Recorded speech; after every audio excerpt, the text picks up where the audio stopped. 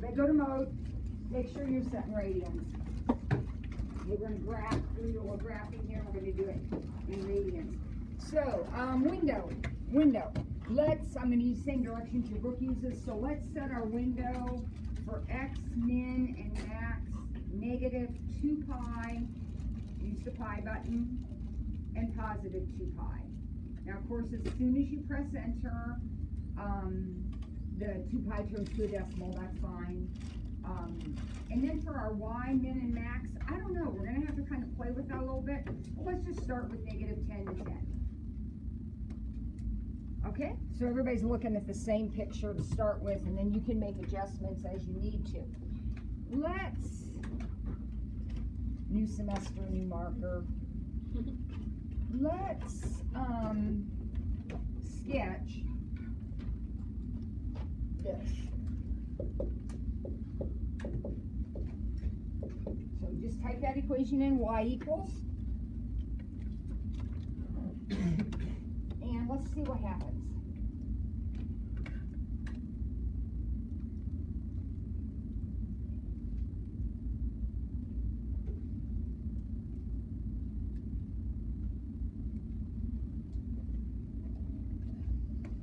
Good morning.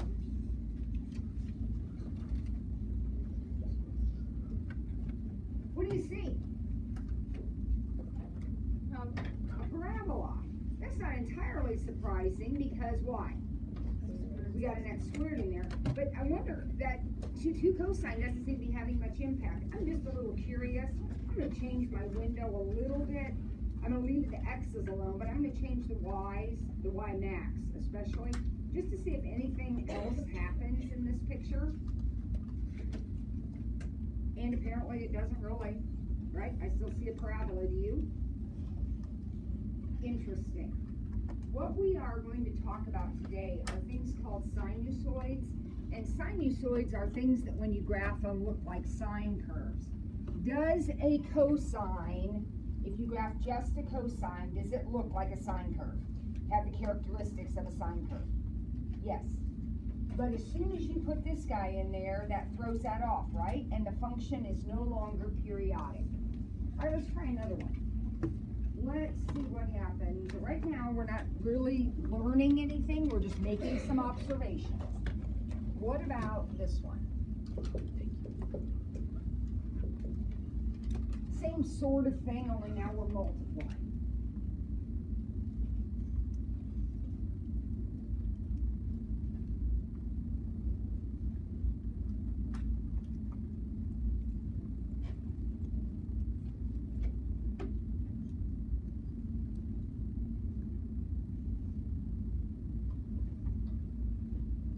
Take a look at it.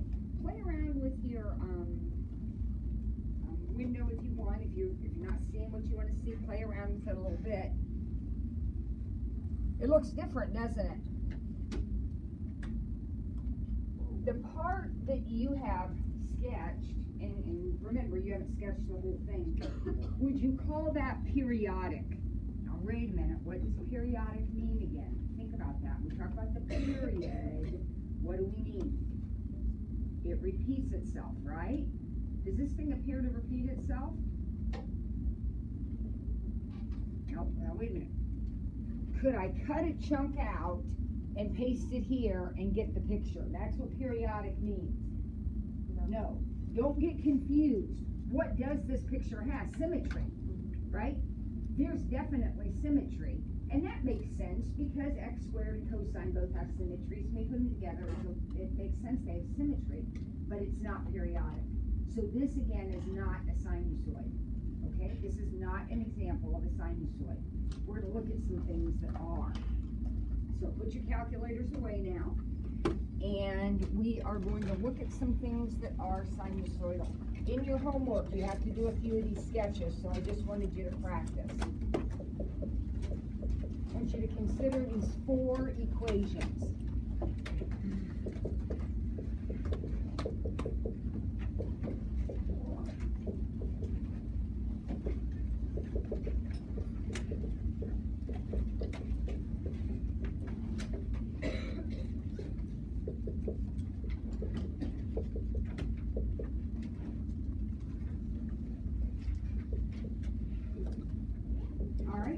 look at these 4 equations.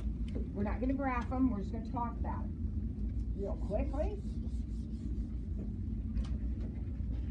Here is the question that's going to be asked in your homework. Are these sinusoidal?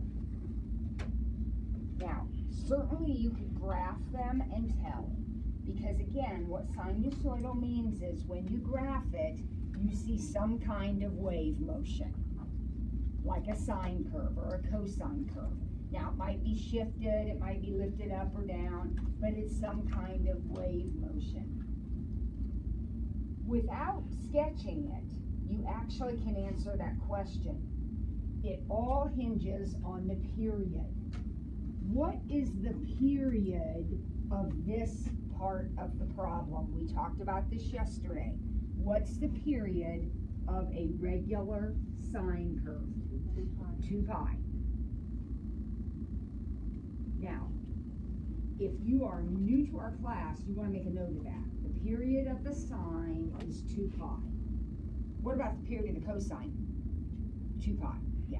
So the period of a sine curve is 2 pi. Little review. What does that 3 do? Amplitude. That doesn't have anything to do with period, does it? That has to do with height. All right. What's the period of this guy? 2 pi. When the periods of both pieces match, and you are adding them together or subtracting them, adding or subtracting, when the periods of both pieces match, you're sinusoidal. Okay? So the answer to this one would be yes. Again, the question is simply, is this sinusoidal? If I were to graph it, would I see waves? And the answer is yes. Why? Because the period of each piece is the same. Jared? How do you spell that? Sinusoidal?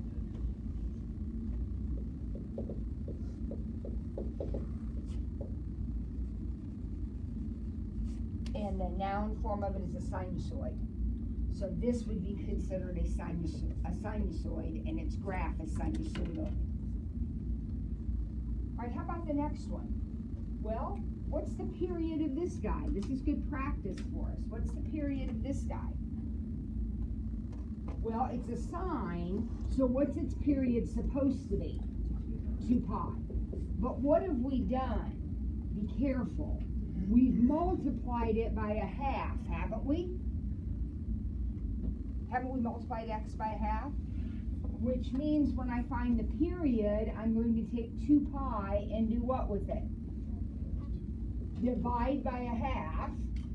I divide by this number. To find the period, we divide by that number, remember? So 2 pi divided by a half is 4 pi.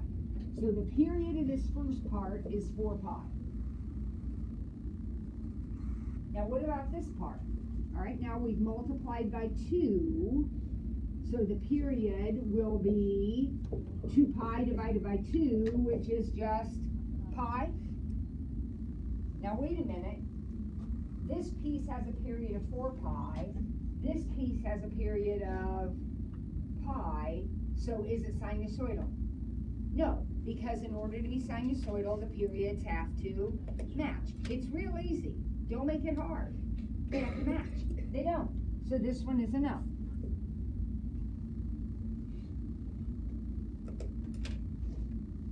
Oh, now wait a minute. Do I really have to go through any work to answer this question then? What do I have to look at? Are these the same? Right? Because what is that 3 going to do?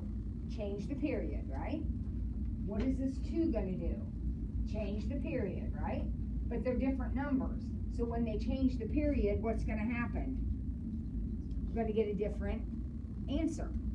Does that make sense to you? The period for this one is going to be 2 pi over 3. The period for this one is going to be 2 pi over 2. Do they match? No. So this is going to be a no. What about this one? I don't even care what the periods are. Aren't they going to be the same thing? So this one is going to be a yes. So when you sit down to do this homework, which is going to take you about 10 minutes, you're going to look at the equation and you're going to say, oh, look, x and x, that's a yes.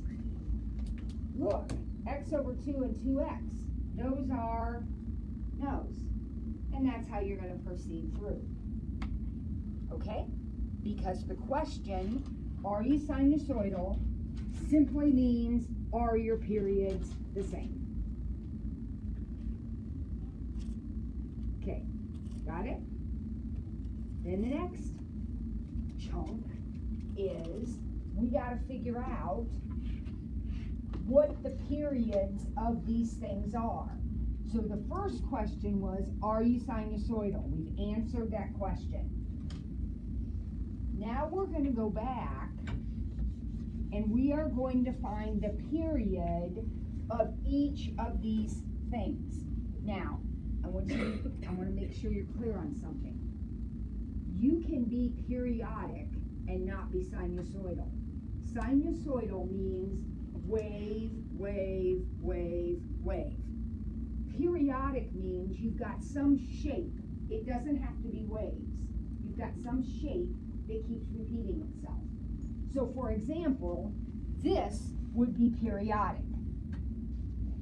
But it is not sinusoidal because sinusoidal means this, right? And that's not the same thing. Periodic means you repeat. Any shape repeats. Sinusoidal means you have waves. These are all periodic functions.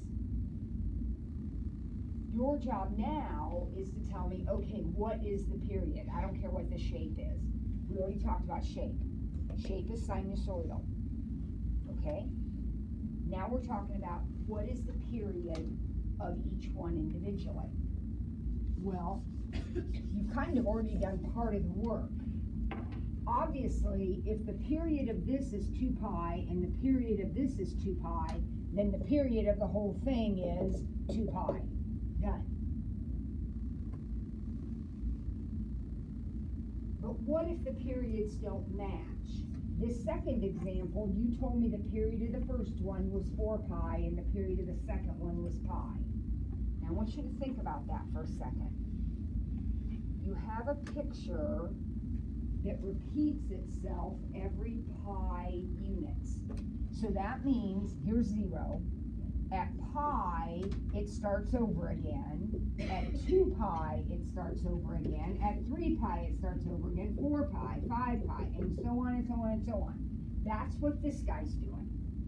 He's repeating himself every pi. Now this one is repeating every 4 pi. So he's doing stuff, and then at 4 pi, he starts over again, and then at 8 pi, he starts over again. So he's starting over again at these places.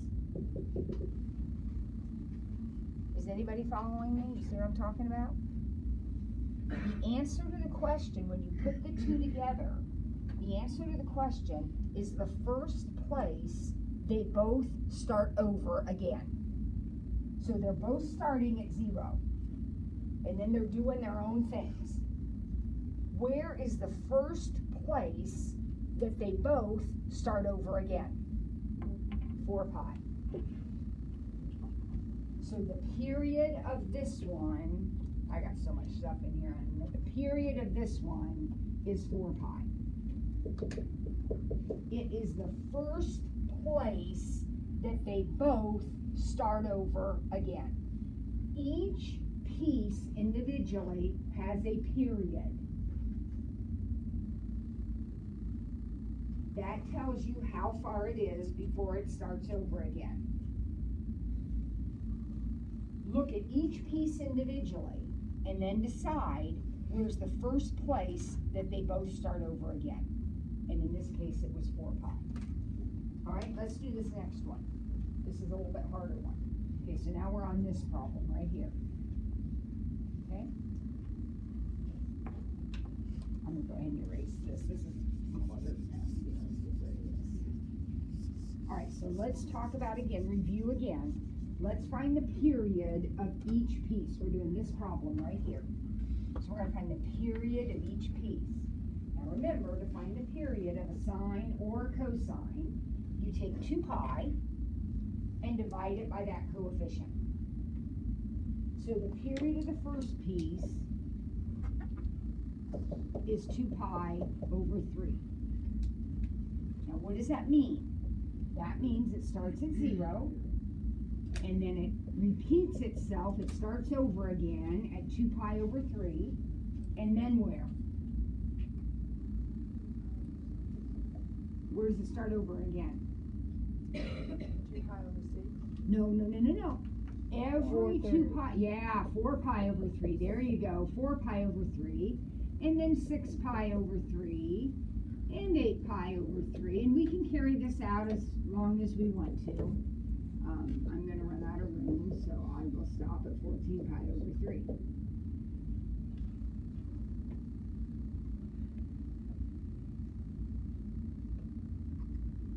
Okay, so this curve, whatever it looks like, you draw it, and at 2 pi over 3, you draw it again. At 4 pi over 3, you draw it again. Every 2 pi over 3, it just repeats itself.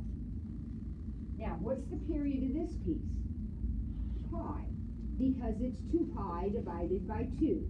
The period is 2 pi divided by that number. So this period is pi. All right, so it starts at 0, and every pi, it repeats itself. Where's the first place they overlap? Now be careful. The first place they overlap is right here, isn't it? So what is the period of this big, long, hideous, ugly equation? The period is 2 pi. Every 2 pi, it's going to repeat itself.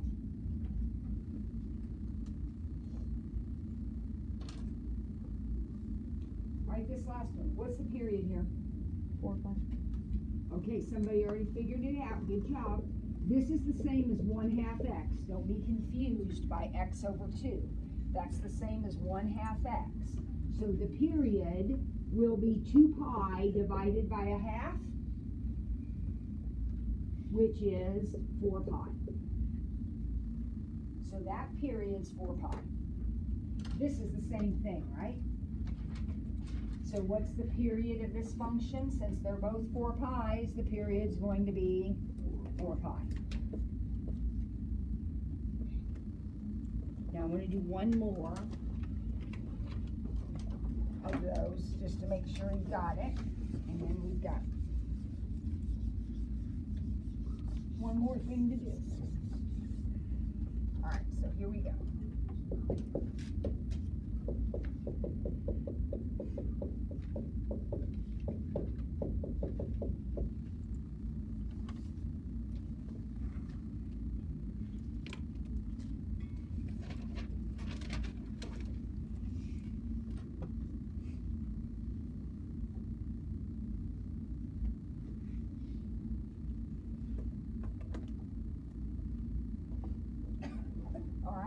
What's the period of this first one?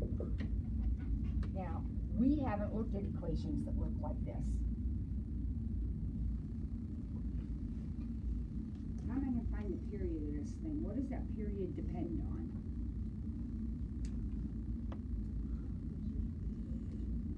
The coefficient in front of x. So, the coefficient, even though it's written differently than normally when I look at it, this is the number that's going to control the period, right? So what is the period of this part of the problem? 2 pi divided by 5.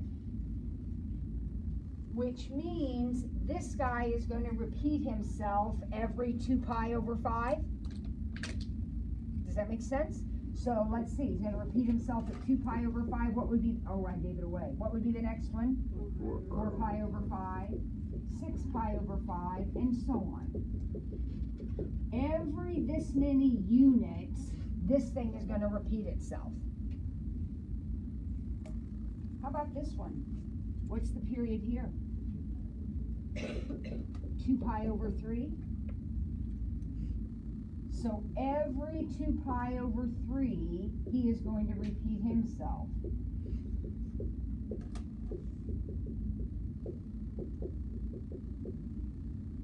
I don't know if I have enough there or not. Do I have a match yet? Is there a match up there?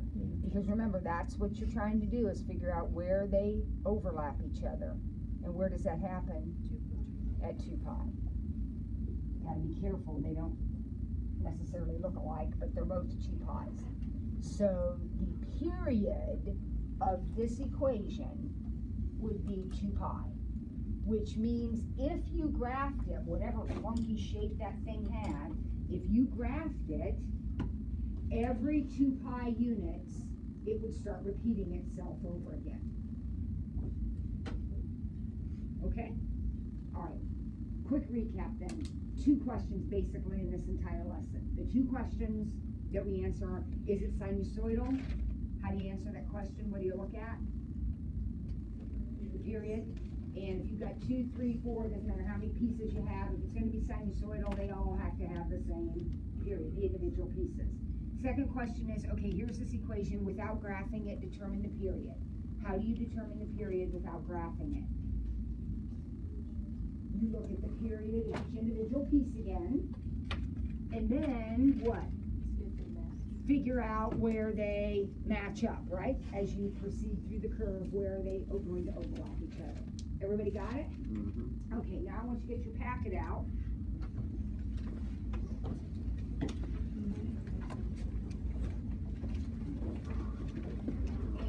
and I want you to turn to page 6. This is your big packet, obviously, not the review packet. I want you to turn to page 6.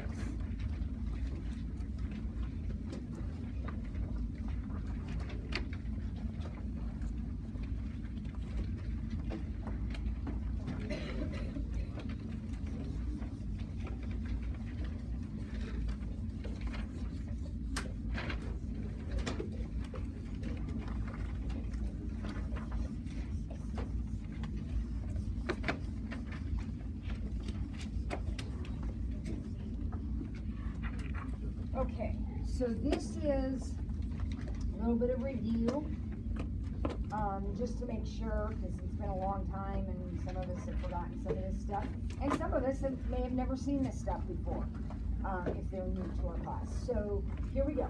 Find the exact value of the cosine of 5 pi over 3.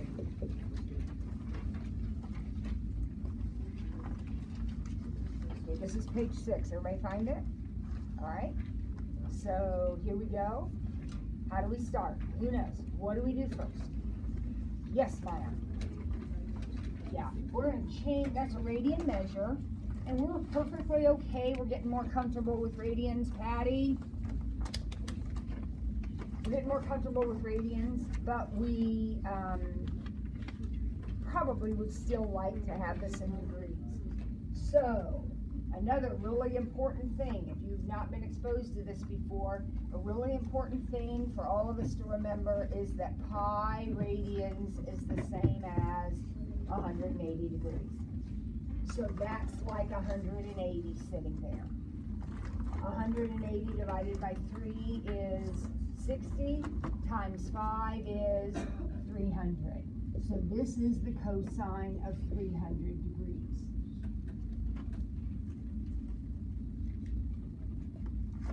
Now, we're going to draw 300 degrees, right? And everybody remembers that when we draw an angle, we start right here. So I'm going to start right here, and I'm going to proceed around 300 degrees, which means I'll stop about right here. This is a 300 degree angle. What do I do next? I make my triangle, right? And my triangle is always part of the butterfly bow tie. So when I draw a triangle, no matter which quadrant I'm in, it's going to be one of those. Always one of those pieces. So I've got this piece right here. That's a 300 degree angle, perpendicular raised to the x-axis. How big is this? 60. That's my common sense. There's no rule there, no theorem. That's my common sense. Now I can label the sides of my triangle, right? What are the sides of my triangle going to be? Across from the 60 is? Root 3, actually negative. I heard somebody say negative. Very, very good.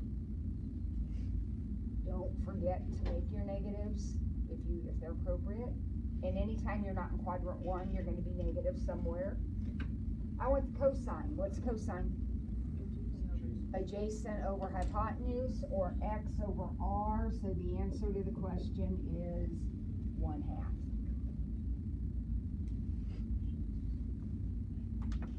Everybody okay with that? I know if you're new to it, it's a little bit overwhelming. Just hang tough, you'll be fine. We'll figure it out. Tangent 270, very special situation. What's special about 270? Patty? It's quadrantal. Very good. You even remember Sorry, I the couldn't word. remember the word. No, you did. It's quadrantal. I know the type of it, just not the word. It's quadrantal. That means when I draw it, shoot, it's not part of the butterfly bow tie. It is on an axis. Who remembers how to handle that? What? Okay, so I think of a circle here, and my favorite circle has a radius of 1. So this point right here, that would be at 270, is the point 0, -1. Which means x is 0 and y is -1 and the radius is 1.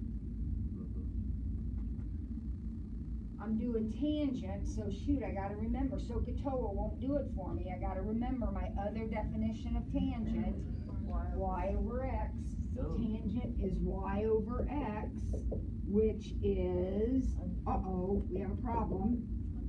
It's undefined. There is no tangent at 270. In other words, if I tried to draw 270, if I tried to draw my tangent curve, what would happen at 270? There would be an asymptote. I just have to think. I don't know.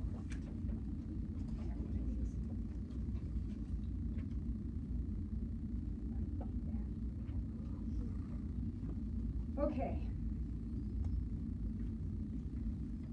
All right, so what's next here? Cosecant 5 pi over 6. All right, so here we go. Let's see if we can do this. What's pi? 180. So we got 180 divided by 6, which is 30 times 5, which is 150. So we have the cosecant of 150 degrees. So I'm going to draw 150. So here we go.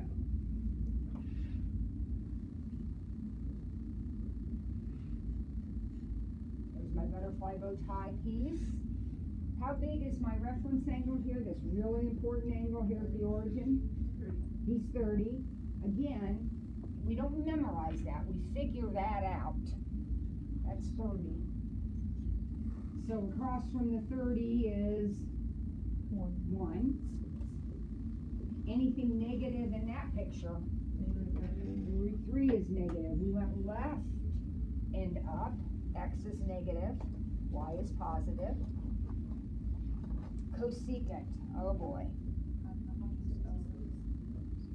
Cosecant is reciprocal of sine. Sine is opposite over hypotenuse, so cosecant must be hypotenuse over opposite. So the answer to the question is 2. And you're all thinking, I wish you'd just shut up, Mrs. Ford. Soon I will, but we have a few more to do. We're not going to get through the whole sheet. I want to do a couple more. Cotangent, 5 pi over 4.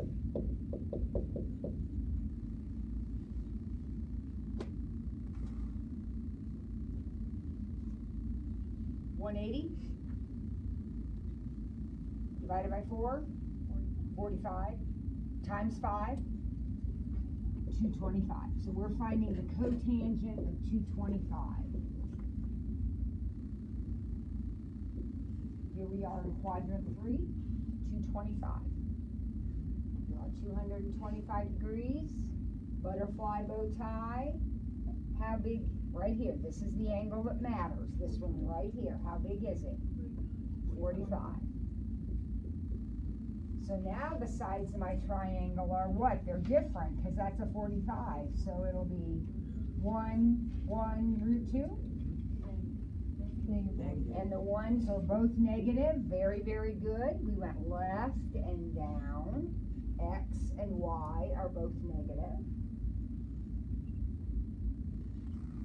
Cotangent. Reciprocal of tangent.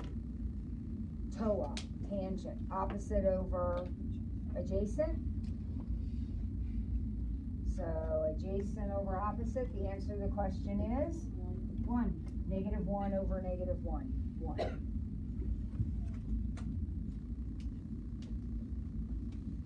Number 2, last one we're going to do today.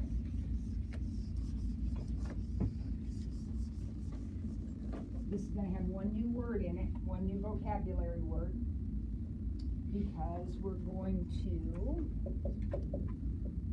find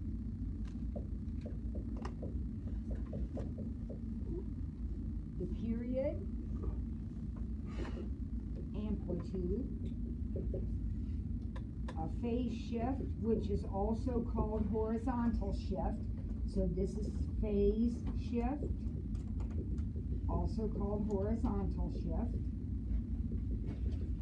Vertical shift, your vertical shift.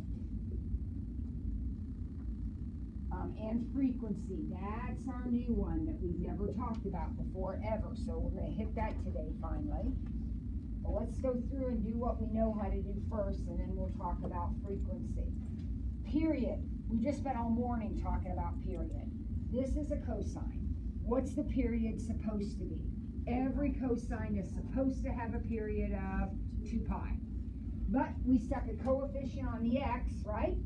And what's that coefficient going to do? Divide the period. So your period is 2 pi divided by 2, which is pi.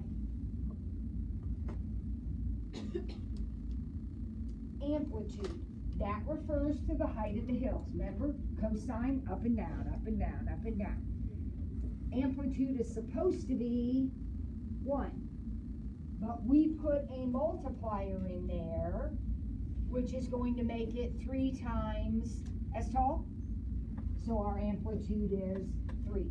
Now, gang, that's a negative. That negative does not affect amplitude. The negative is going to turn our picture upside down. If you put negative 3 here, I'm going to mark it wrong. Amplitude is not negative. Amplitude is positive. So is period. Phase shift or horizontal shift. Normally, a cosine, this would be your normal cosine curve. That's the normal curve. That's what it's supposed to look like. But this one's been shifted. How has it been shifted? Pi over 5 to the right. So it's positive pi over 5, or if you want to write right pi over 5, that's fine. Whatever is added or subtracted to x, that's your phase shift. Subtracted goes right, added goes left. Vertical shift. Has this picture been picked up or down? No, because what does it not have? You can write none or you can write 0. What does it not have? Anything added or subtracted out here?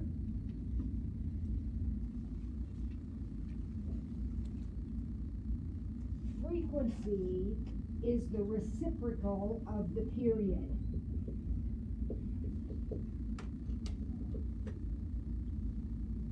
All right, frequency is the reciprocal of the period. So your frequency is simply 1 over pi. Okay? Now, I need somebody who's gonna be here tomorrow to remind me to start with that sketch, because I need to talk about this real quick. I wanna show you what this means, and I wanna sketch this tomorrow. So, Danielle, you're gonna be here tomorrow? Yeah. Okay, your job is, when you walk through the door, Mrs. Ford, we have to sketch this problem, okay? But, no packing up. I gotta show you what this frequency thing means. Let me draw just quick two pictures here. Draw a little sine curve for you. Draw another little sine curve for you. You don't have to write this down, but I want you paying attention so you know what's going on.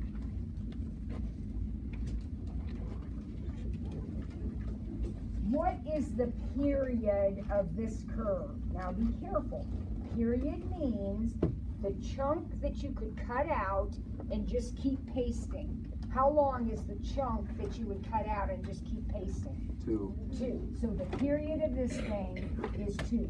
All right, now look at this one. What's the period of this one? 2/8, 1/4. 2/8 or 1/4. Okay. Now, frequency means take an interval 1 unit long. So right here, take an interval 1 unit long. How many periods get done in 1 unit? A half. A half. So your frequency is a half. Down here, I don't even have 1 unit drawn. 1 unit would be 8/8. How many of these periods would I have drawn in 8/8? 4 of them? Yeah. So the frequency is 4. See what happens? Frequency is always the reciprocal of the period. By definition, frequency is how many of these you get done in an interval 1 unit long. Okay? Now you're all enlightened. You may go out and enjoy the rest of your day. I will see you tomorrow, and Danielle, remind me. Okay. Anna, you want your pencil back? I gotta go to piano. Oh, you're so nice.